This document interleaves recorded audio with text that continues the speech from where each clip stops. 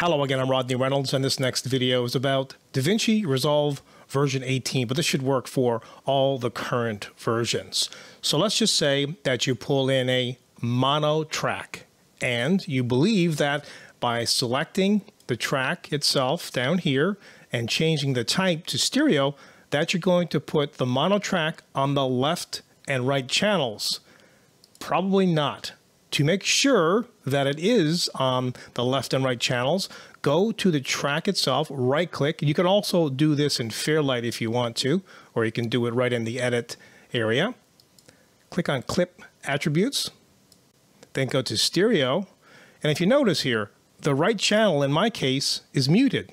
So if you're listening to this, you're just going to hear it either on the left speaker, or if you're on a headset or headphones, just the left ear. That's it. The right ear, the right speaker will be muted.